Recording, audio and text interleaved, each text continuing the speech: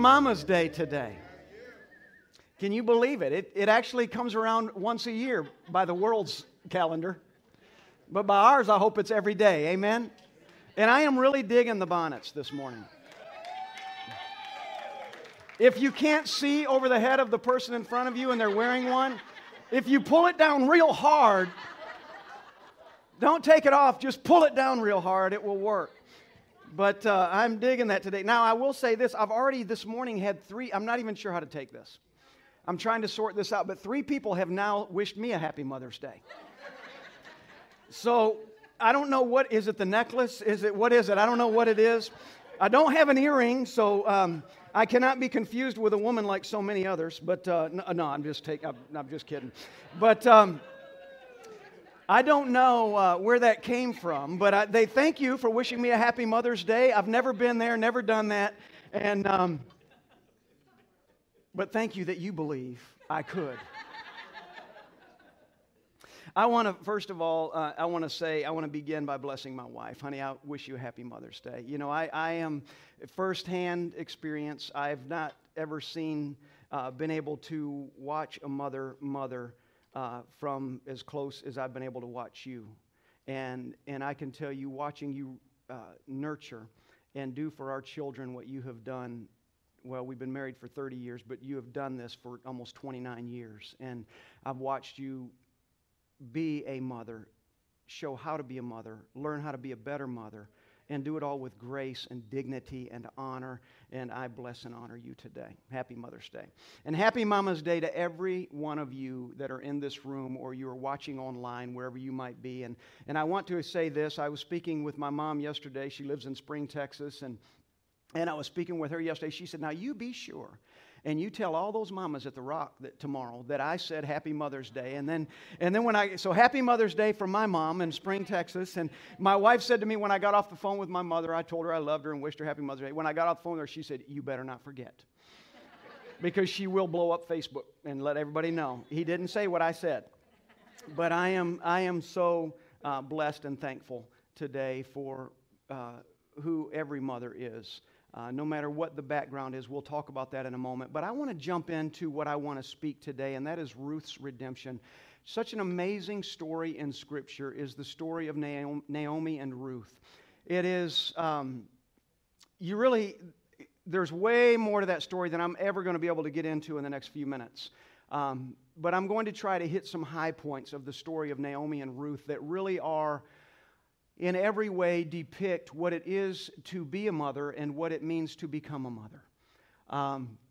And there is such a story of redemption that is found in that relationship between the two of them that I could not think of a better story to use to illustrate the power and the anointing and the potential that is in the life of every woman who bears a child, and those who have not, but in time will. There's an author, I don't know who it is, it's an unknown author, but I read this some time ago, and there's 2 things that I read, and I'm going to begin with this one. But I read this some time ago, I wrote it down just for this day, and again, the author's unknown, but I thought, man, what an amazing statement. And it is this, it says, motherhood is a million little moments that God weaves together with grace, redemption, laughter, tears, and most of all, love. Isn't that amazing, Michelle? Motherhood is a million little moments that God weaves together with grace, redemption, laughter, tears, and most of all, love. Now, I realize as I stand here this morning, I realize that all of us have a very different reference point with moms. All of us. All of us in this room, every single one of us, none are raised alike because no 2 of us are alike. Even the mother in a single household with multiple children, each of them are raised somewhat differently because each of them requires something different. Every mother with multiple children will know. This one, I can tell you as a father, my 3 children, there were some that required more instruction than others. Some required a little bit less than others. So all of us have a very different reference point with mother. Some of us have only known one mother in our entire life. Some of us have mothers that have been represented in different ways, many different ways. And whatever that reference point, whatever our experiences are, they have shaped us very, very differently. And I can tell you that regardless of the reference point that we have all learned, every one of us have learned how to grow from whatever that experience is. No matter who you are today, if you are breathing on this earth, you came from a woman. You were born of a woman. There is a mother somewhere, whether you know her or you do not, whether you care for her today or whether you do not, whether she means something of significance to you today or does not. There is no question. All of us came from the womb of a mama. Some among us in this room right now, you are mothers right now, and then there are others of you that are waiting for your moment. Your moment has not yet come. You are in every way exercising faith. You are believing, as Sarah did, you are believing, or Sarah, you are believing for what has not yet come, but it will. Motherhood looks very differently in very different situations. I know from experience, I'm going to share in just a moment, I don't want to get ahead of myself, but I can tell you from my own experience, I grew up in the home of a mom. I know what it is to have a mother. I know what that relationship was like. I know what it is to grow up in the home of a stepmother. I know what that relationship is like. And I know what it is to grow and to learn and to be challenged and to be changed in the home of a mother-in-law. And I can tell you that these things reflect very differently in how we are geared and how we grow and how we learn and how we change. Today, I am going to very briefly share with you, as I said a moment ago, the story of Naomi and Ruth. How many are familiar with that story? Just hold your hand up. You're familiar with the story of Naomi and Ruth. It's a phenomenal story. It is one of the most amazing stories of grace and redemption and love and family and connection. I don't know if there's a better story. There are other stories equal to it, but not in relationship to mamas. This says it better, I believe, than any other. And it says it in two ways, and I want to address both of those today. And that is, one, Naomi knew how to be a mother. Ruth learned how to become a mother. So I want to speak to all of those things, both of those things today in the lives of our mamas. And I want to give thanks to every single mama sitting in this room for being faithful over the one or the ones that the Father has charged you with. You have a child because He believed you could do it. I know in the minds of some, they're like, no, you have no idea. If He really knew me. I knew the day I found out I was pregnant, God didn't know me. Because if He really knew me, He knew this is the wrong time. But I've said this before, and I'll say it again, and I say it out of my own experience. I won't dive into today, but I'll say this again, and that is, no matter how you came into this earth, no matter how you arrived, no matter how you became seed in the womb of your mama, you became seed. You did not become that without the approval of God.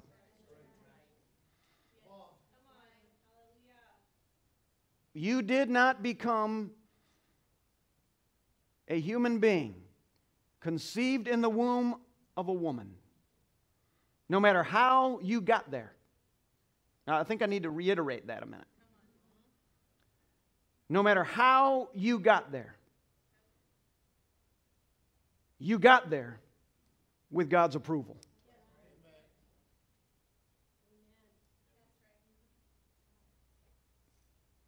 Now, we might say, well, I don't know, because let me not paint pictures. You don't know the story. And the way the story unfolded did not honor God. Well, maybe the way it unfolded, it did not. The question isn't, did the story unfold correctly? The question is, was the seed in the womb intentional?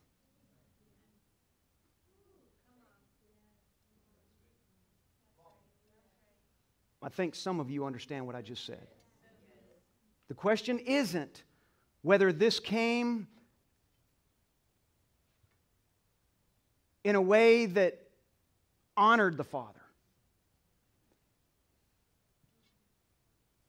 It is all about the fact that if a seed forms in the womb of a woman, it formed with the approval of God.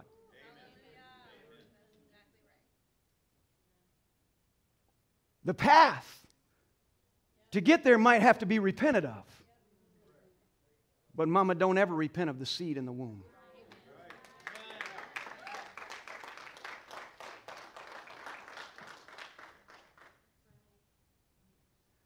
Among us, maybe in this room or watching online, there might be some that made a decision in times past to not carry the seed. I want to tell you today, I don't want you to carry that. Do not carry in your bosom a decision you made without knowledge. But instead, carry in you the knowing that you repented, God forgave, and now ask, what comes next? Do you hear me in this house today?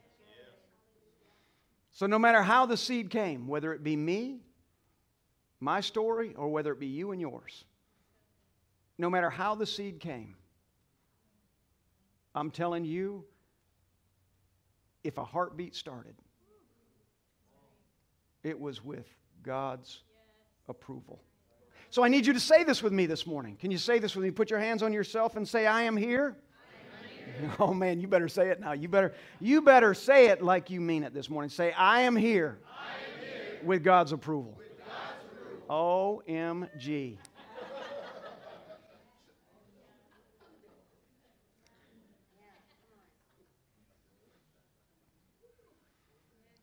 You might say, man, but what about my mama? I don't even know my mama, or my mama did this, or my mama's there, or my mama doesn't even love God, and my mama doesn't even... Sometimes, oftentimes, it's not about the path. It's about the intended seed. You got to hear what I'm saying to you this morning. Let's talk about Naomi and Ruth this morning. So again, I was telling you I was reading something recently, and in reading that, there was a couple of things that I had written down, and this is the second thing. It says, you can't build a reputation when you don't have the right character. And you can't have the right character if you don't have the right attitude, habits, and most importantly, faith in Yahweh. You know, I like to read. I'm a reader. I enjoy reading, and I enjoy diving into things that I do read. But this jumped out at me like the other did that was from the unknown author, and this is as well. But again, it says you can't build a reputation when you don't have the right character, and you can't have the right character if you don't have the right attitude, habits, and most importantly, faith in Yahweh. So let's just jump into, again, I'm going to do this very briefly today. I don't intend to hold you very long. I want you to be able to go celebrate and get to the restaurants before everybody else does. But I want to share this story very briefly with you, and I want to tell you some background with the story of Ruth and Naomi in case you're not familiar with it. Naomi was a woman married to a man named Elimelech. They had two sons. We could get into the names. I'm just going to say two sons and go from there. One of those sons was married to a Moabite woman named Ruth. Everybody say he was married to Ruth. So Naomi was Ruth's mother-in-law. I want you to follow along, make sure we're all clear. Everybody say Naomi was Ruth's mother-in-law. So one was married to Ruth, and then in time, Naomi's husband, her husband and both of her sons died. And then when they died, they obviously left two widowed daughters-in-law. Really cool thing happens when we dive into that story. We're about to do that in Ruth chapter 1. Naomi encouraged both of these women, both Ruth and the other daughter-in-law, she encouraged them to return to their husbands' families. Go back to them. This is the way. You need to go back to them. Both of these girls looked at Ruth. We're going to read it in just a second, but I want you to get the general idea. Looked at Naomi, and they said to Naomi, we will not go. Wherever you go, we'll go. And then she says something to them that I think is profound, and she begins to explain to them what that means. Because every good mother is going to help a child understand what lies in the path ahead. Every good mother is preparing them for what lies ahead. And she begins to share with them, and again, we're going to read it in a moment, but I want to generalize it. And she says to them, she says, if you go with me, there's no chance I'm going to have a child again. I'm too old. So if I don't have a son, you can't marry a son. And even if I do have a son, by the time I have a son and he's old enough to be married, you're too old. So you're really wasting your time, and I'm paraphrasing, but you're really wasting your time going with me. So one of the girls said, okay, I'm out. I'm done. You said all I need to know. I love you, but thank you. I'm going back to my widow, my husband, ex-husband, whatever you want to call him. I'm going back to my deceased husband's family, and I'm going to carry on the family name with someone out of his lineage. And then the other, Ruth, says, I'm not going anywhere. I'm going to go where you go. I'm going to live where you live. I'm going to eat what you eat. I'm going to die where you die. I'm going to be buried, in fact, where you're buried. You cannot separate yourself from me, nor I from you. This is Ruth's story of reputation, her redemption, her character and faith. And we're going to begin with Ruth chapter 1, verse 6. And it picks up right after Naomi's husband and sons had died. It says, then Naomi arose with her daughters-in-law to return from the country of Moab. For she had heard in the fields of Moab that the Lord had visited his people and given them food. So she set out from the place where she was with her 2 daughters-in-law, and they went on the way to return to the land of Judah. But Naomi said to her 2 daughters-in-law, go return, each of you, to your mother's house. May the Lord deal kindly with you, as you have dealt with the dead and with me. The Lord grant that you may find rest, each of you, in the house of her husband. Then she kissed them, and they lifted up their voices, and they both wept. And they said to her, no, we will return with you to your people. But Naomi said, turn back, my daughters. Why will you go with me? Have I yet sons in my womb that they may become your husbands? Turn back, my daughters. Go your way, for I am too old to have a husband. If I should say I have hope, even if I should have a husband this night and should bear sons, would you therefore wait until they were grown? Would you therefore refrain from marrying? No, my daughters, for it is exceedingly bitter to me for your sake that the hand of the Lord has gone out against me. Then they lifted up their voices and wept again. And Orpah kissed her mother-in-law and said, adios, but Ruth clung to her. She probably didn't speak Spanish. And she said, see, your sister-in-law has gone back to her people and to her gods. Return after your sister-in-law. But Ruth said to her, do not urge me to leave you or to return from following you. For where you go, I will go. Where you lodge, I will lodge. Your people will be my people, and your God mine. Where you die, I will die, and there I will be buried. May the Lord do so to me and more also, if anything but death parts me from you. And when Naomi saw that she was determined to go with her, she said no more. There's so many profound things in this, I can only dive into a couple. Another time, maybe we'll dive into this story and just do a series on it because it is incredible. I want to talk about the reputation and the character of this woman called Naomi who knew how to be a mother. Everybody say Naomi. Knew how to be a mother. I'm blessed in that when I was growing up, I had both my mother and my stepmother, 2 incredibly different people. They are totally different. They both raised me in the time that I was with each of them. They would raise me very differently. My mother is watching this morning, and I love her, my mother and my biological mother in Houston, outside of Houston in Spring, Texas. And Mom, happy Mother's Day. I told you that yesterday, but I mean it again today, and I mean it every day. If I ever forget to say it, just know in your heart that I did not forget to say it in my heart. Maybe with my voice, but did you get your card? I just want to make sure. But there's something really profound about all of this, and that is that, growing up in the home of my mom, in the home of a stepmother, I saw a lot of things that many of you would have seen as well. No reason to go into what I did see or didn't see, what was good, what was bad, what I wish had been different. There are many of those things probably in all of our lives. But both of those were my reference point for what a mother is. And growing up in that environment, watching and seeing and witnessing, I can tell you that even when my mom was chasing me around, I've told you this story before, she would chase me around the glass table in the living room in the trailer that we lived in. She would chase us around that, and she was going to spank me, but she never did catch me. But she would chase me around that glass table, big round glass table. It was huge. And she would chase me around that thing and try to spank me, and I just kept running until she tired out and had to sit down. But I knew love from my mom. I knew love from her. I knew when I came home from school, and I've said this before, and she'd be hiding in a closet, and she would whistle, and she would play little games. And I'd come home from school, and she had a special day at work, and she brought me my first calculator, the Texas Instruments calculator that I still have today. I was probably 10 or 11 years old. I still have that solar calculator in my desk drawer today. And I still have the Bible my father gave me. This isn't Father's Day, so I'm going to talk about Mom. But she brought me that little calculator, just little things that I knew I was loved. There were times certainly that were challenging, but in the middle of it all, I knew I was loved. And I learned things from my mom. I learned how to walk through some difficult times. I watched her suffer. I watched her go through moments that were challenging. And as I stood on the backside and the other side of the living room when I could see her being beaten, and I would watch this, and I could see this and witness this. And I remember a particular time my brother and I tried to intervene in the middle of her being beaten by her then husband. And when that was going on, and I know, Mom, you're watching, I'm not trying to uncover, but I'm just trying to tell you, you're a mom in whom I'm glad I'm your son.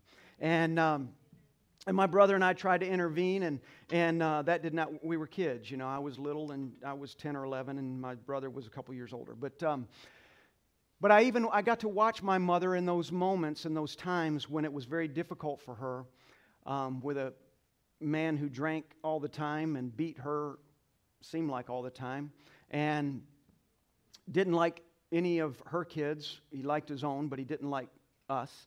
And watching that and seeing how my mother responded and reacted to those moments. Watching her be as strong as she knew to be. Her being a woman who came from a very, very discombobulated home as well.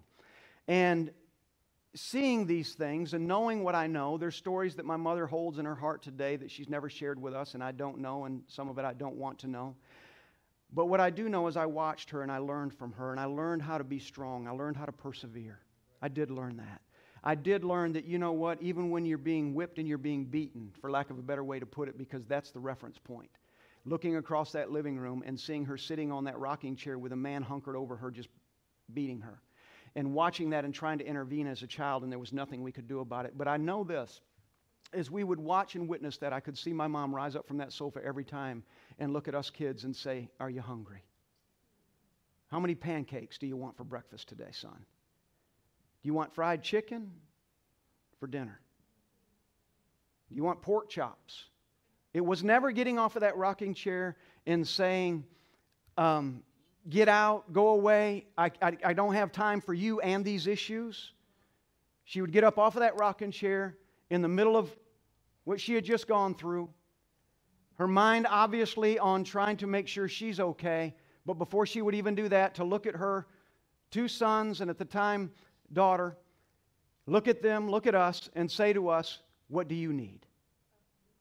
That's a mom. That's a mom. Mom, I love you for it. Stop there for pause for a second. But I love you for it.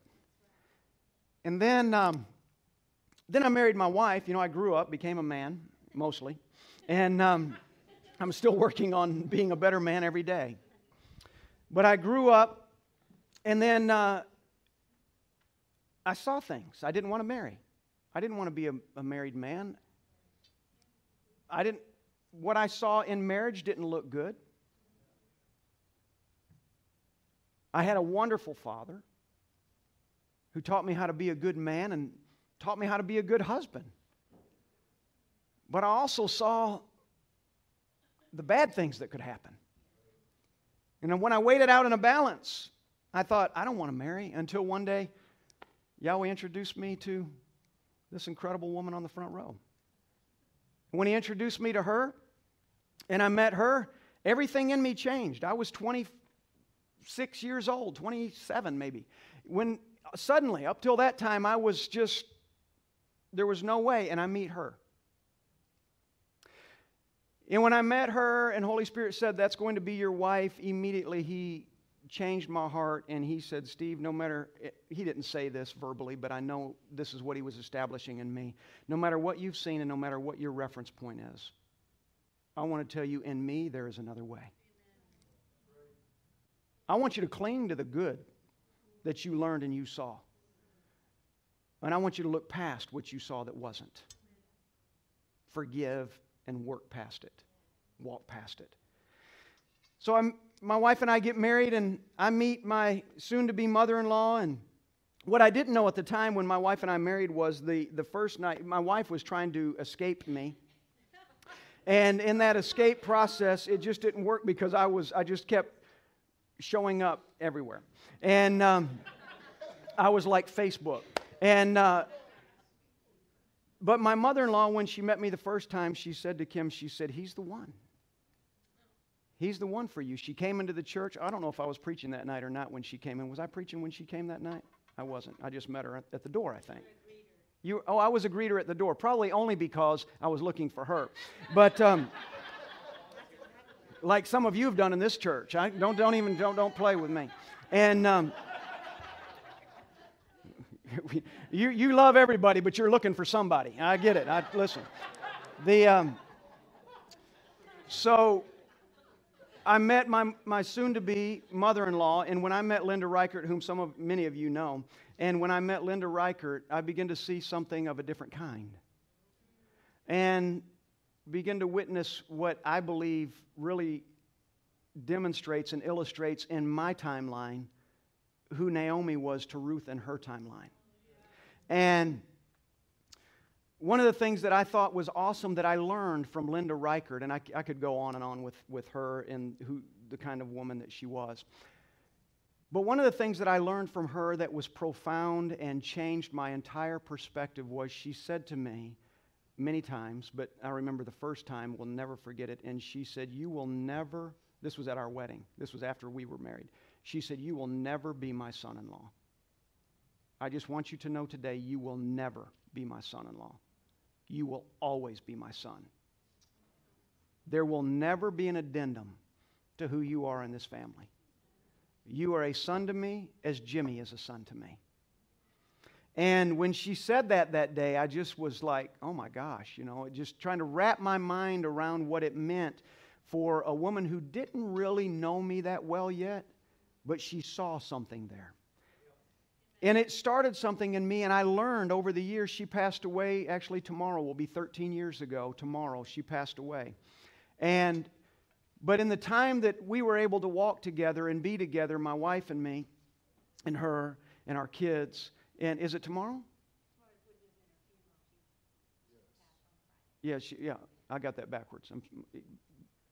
I want to do that right. So Friday was 13 years ago. But in that time that I was able to walk with Linda Reichert,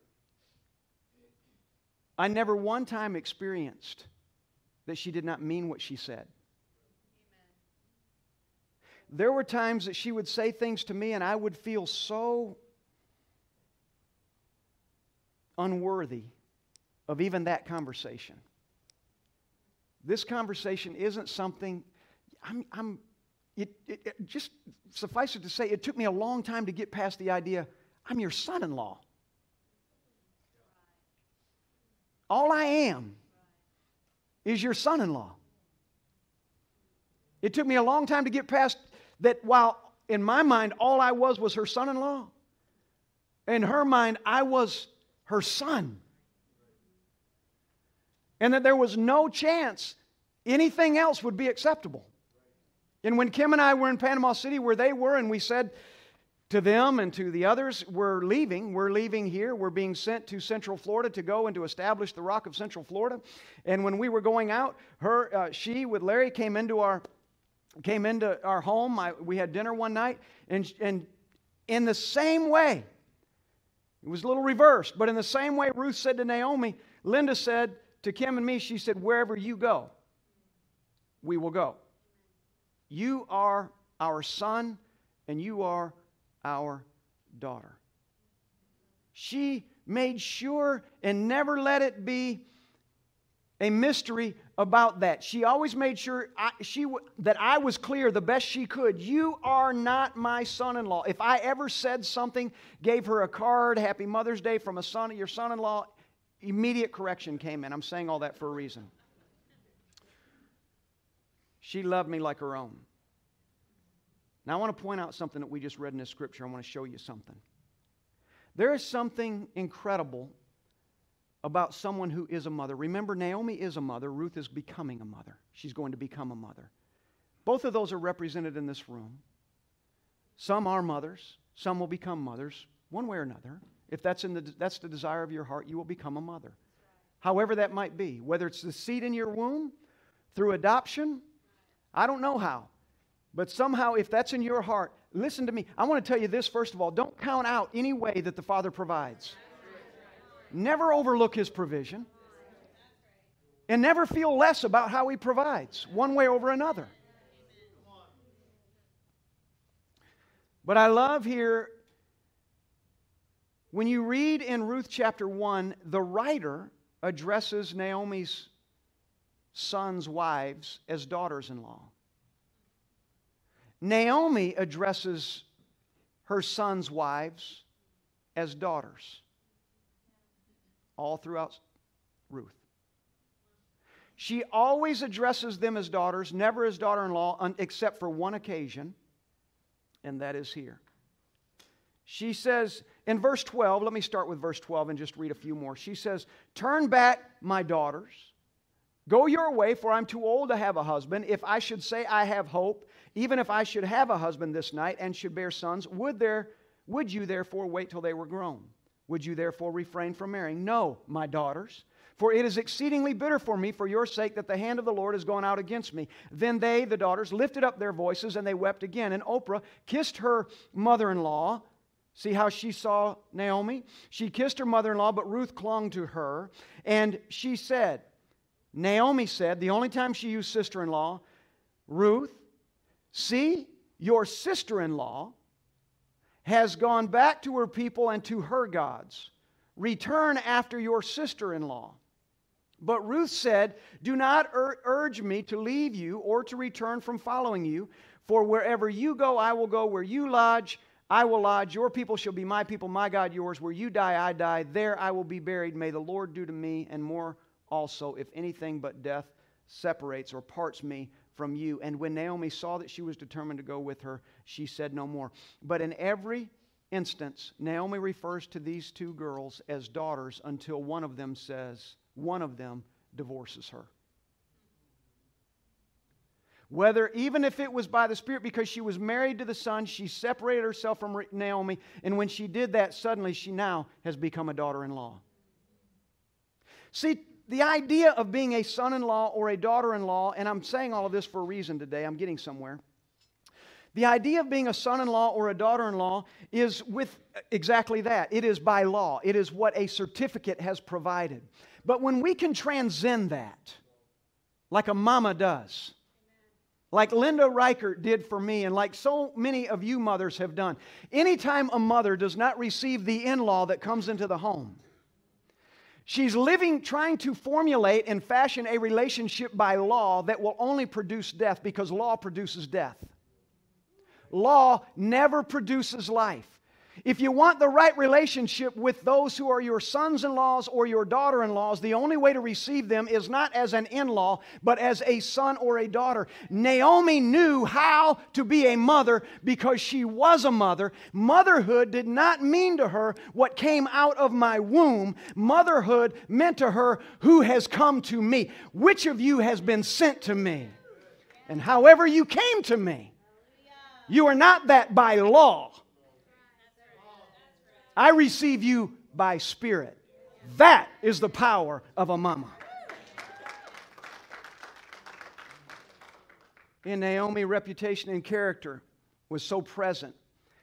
And I want you to write this. If you're writing, you can write it. If not, just try to remember it. But there is no reputation without right character.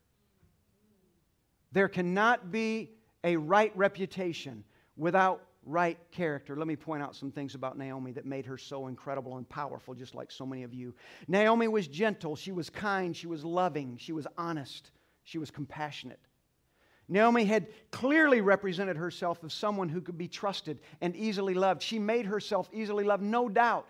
For these two girls to want to be with her and be around her, she made herself easy to love. She did not make it difficult. She didn't look at these girls and ever draw from that relationship that you're separating my son from me. Instead, she said, you are being added to me. I am blessed because you are being added to me. You are not coming to me by law. You married him righteously, and by righteousness you are now mine. It's powerful. Even in the loss of their husbands, the daughters-in-law did not want to leave Naomi because they were no longer in law. Naomi did not see them that way. To her, they were her daughters. Her character set her apart, and she was desirable to be found with and difficult to be apart from. She imparted her character to Ruth. One received and stayed. One received, became a daughter, and never left. One received as long as she was in the house, but then left because of law. I belong with my husband's family. Law brought her in, and law took her out. With Ruth, law brought her in, but righteousness, character, attitude, faith kept her in. Let's talk about that. Attitude, habits, and faith. Ruth learned how to become a mother. Without the right attitude, habits, and faith in God, wrong character develops. In Ruth chapter 4, let me read this, says this, beginning with verse 13. Well, let me give you a little in between chapter 1 and chapter 4. Let me do this and try to get all my points correct here. So bottom line, Ruth goes with Naomi. They leave Moab. They go back to Judah, to Bethlehem. They go back, and in their going back, they are possessing the land that was owned by her deceased husband, Elimelech. This is Naomi's husband. They're living on that land, but they don't have money. They have no income. They have no way to survive, to live. They have this land, but that's all they've got. They still have to eat. So in order to do that, she sends Ruth out. She says, Ruth, we've got to eat. And Ruth goes out, and she goes into a field owned by a man that was family or relationship to Elimelech, who was Naomi's husband. So she goes into that field, and she's out there, and she's gleaning, which was right to do. The poor were allowed to go and glean. When the reapers were in the fields harvesting the wheat, they would bundle it all up, and every now and then there would be pieces that would fall off. In Scripture, they would set that aside to the edge of the field specifically for the poor. So then she could come out, and every day Ruth would go find her way along the sides of that field, and she would gather up what was left behind, what had not been picked up, that was left for the poor. She would take it home and she would eat. She did this every single day. She was noticed how she did this with a good heart. She did this with a good spirit. She went in there every day. She was faithful. She was providing. She was taking care of Naomi. She was taking care of herself. She was noticed. I'm putting a lot of pieces together right here. It comes to Boaz's attention. Someone informs him, there's a woman out here in the field that shows up every single day. She's picking up what's left every single day. It's the same woman every day. She comes in here. She causes no trouble. She says nothing to no one. She comes in. She gets what's left over, and she goes back to Naomi. Boaz says, let me watch. He watches her do what she does, recognizes there's something special about her. He says to his men, he said, I want you to protect her. I don't want her going to another field. He said, I want to make sure that she is safe. I don't want any of you men to touch her, as would the custom be. If she's out there, whoever wants her can have her. But not you men. Do not touch her. You leave her alone. And you let her get enough food to feed her family. In fact, I want to make sure she gets more than enough. I want her belly to be full. And I want Naomi's belly to be full, or whoever she comes from. I want their belly to be full. And while you're gathering and you're reaping the harvest, I want you to make sure that when you're reaping it, that when you're bundling that up, that you take a portion of that bundle and you drop it on purpose. Not just the pieces. I want you to drop the whole thing. And I want you to leave it there and make sure she knows that it's there. I want her to be able to see where you leave it. And then you bring that to me. Don't say anything to her. And then Ruth walks through the fields and she sees these and she begins to gather them and she takes them home to Naomi. And they're eating, and Naomi says, what is going on? And she inquires, and she said, I found favor. Boaz comes and he meets Ruth, asks where she's come from, gets the full story from her. And he said, I don't want you going into another land. You'll never go to another land. I want you to stay here. Long story short, the father sets up a moment where she can come and she can minister to that man, to take care of him, whatever's required. She didn't go to him in that moment to be his wife. She went to him as a sign of peace and thankfulness. I want to uncover your feet, and I want to uncover your feet only to say, I'm willing to sit at literally under the table and eat whatever crumbs you will allow. And she honored him.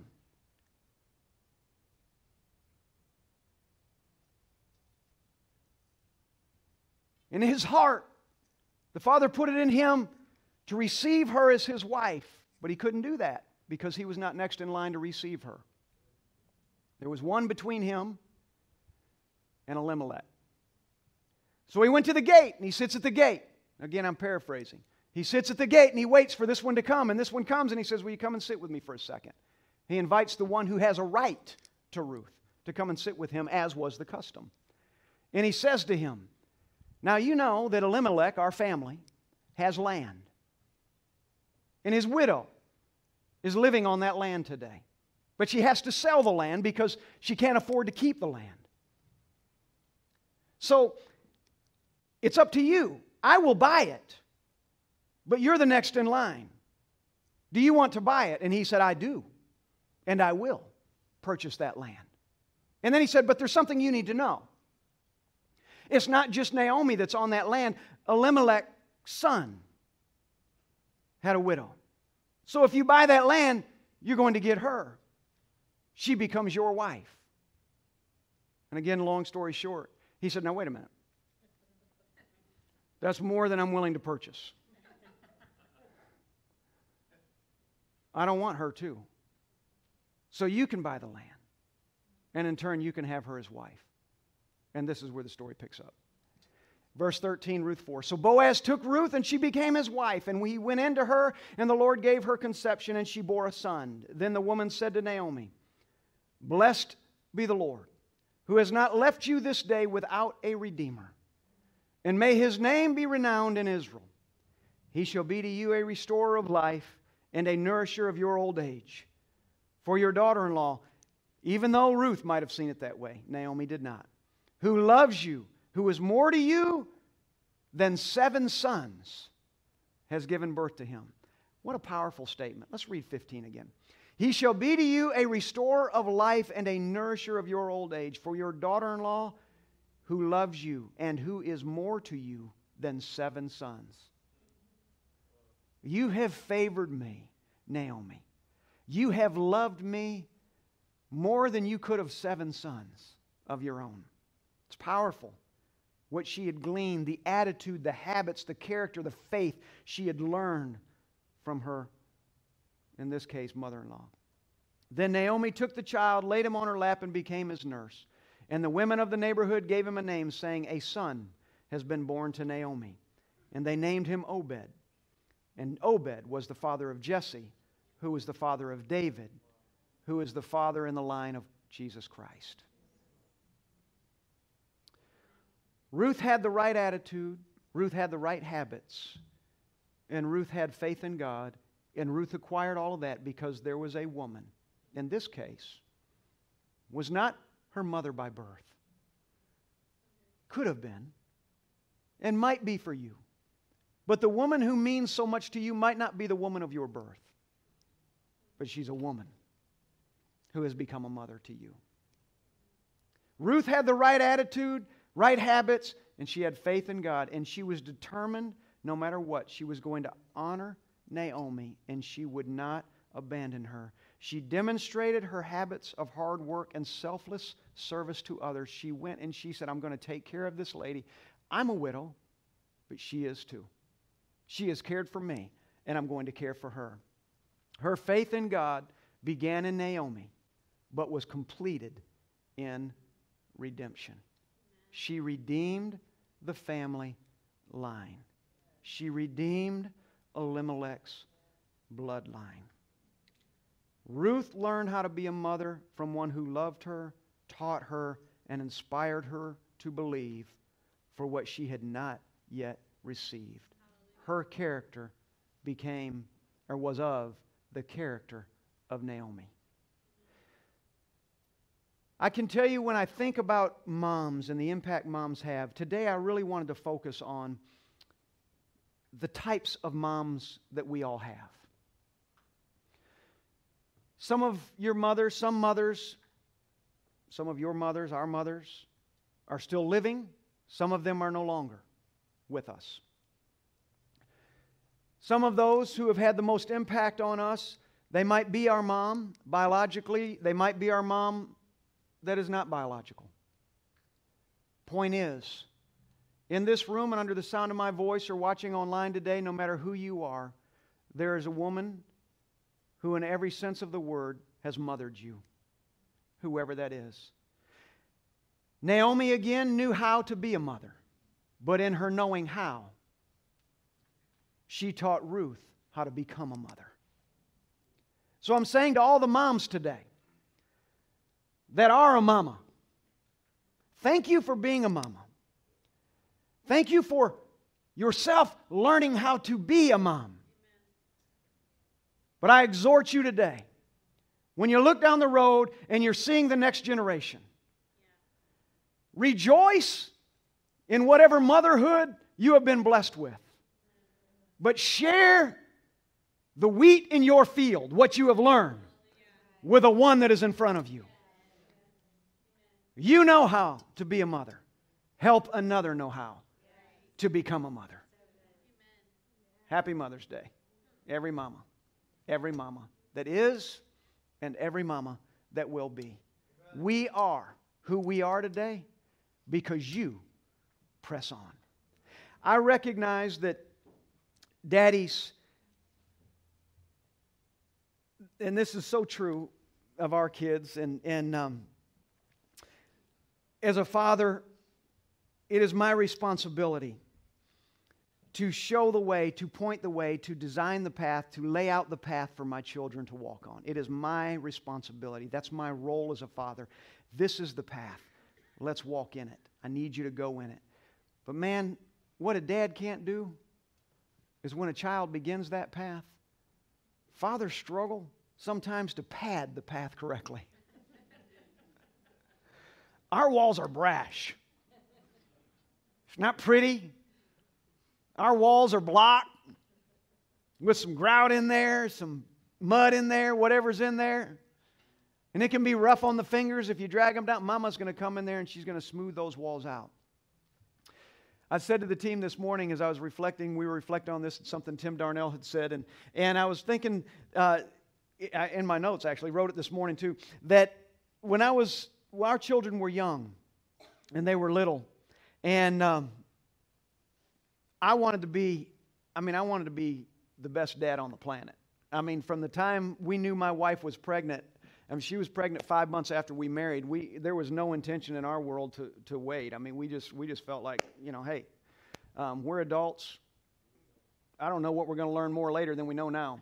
And so she was pregnant at 5 months, and when she was pregnant the entire time, in my world, I just wanted to be the best daddy. In her world, she was going to be the best mama. Now, I knew she would accomplish it. I was worried about my part. And what she had seen and what I had seen was very different. And so when my kids were born, all of them, all three of them, I just know those times, again, I just wanted to be that dad. And I would take those babies and I'd say, babe, listen. You're with them all the time. Let me take care of these babies, and you go and you just have some fun. You go to the mall, go get your nails done, go get whatever it is you want to do. You go be with your friends and just have a blast. Take your time. It's Saturday. I'll be here all day. Just leave me what I need. Give me whatever brief instruction that I might need. I've watched you do this thing. I've got it all day long. She'd be gone in 2 hours. She said this morning, she said, not sure you made it that long. She'd be gone about 2 hours. And I'd be on the phone with her trying to find, back then there were no cell phones. So I'm calling everybody I knew. Is she at their house? rotary dial. Calling everybody I knew. Babe, I know I told you to go have fun, and I hope you did. Can you come home, please? I don't know what to do now. What do you mean? What is she doing? Well, she's crying. Well, just love her. Just hold her. Just comfort her. I've done that. I've comforted her. And by the time I was done, I was mad. And it's like, get home. And what it turned into was the moments when I would say, honey, go and just have fun because, you just keep trying. There's no quit in me. Well, until hour 2. And then she would say, babe, are you sure? And then it was no time at all, and she began to realize, I'm just going to be gone for an hour. Just let me go for an hour. But my point being this, there's something special about a mama. There is no task too great for a mama to take care of and to handle.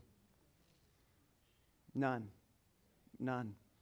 A mama will do absolutely anything. And dad will too. I would do anything. I would die for my kids. It's likely I would die for your kids. Depends on you. No, I'm just kidding. But I can tell you I would die for my kids. And my wife would too. The difference between a father and a mother is the father would die more quickly because we would make the rash decision when the mom was going to say, there's a path. There's a way. So to every mama, again, you're a mama right now. Thank you for bringing us into the world.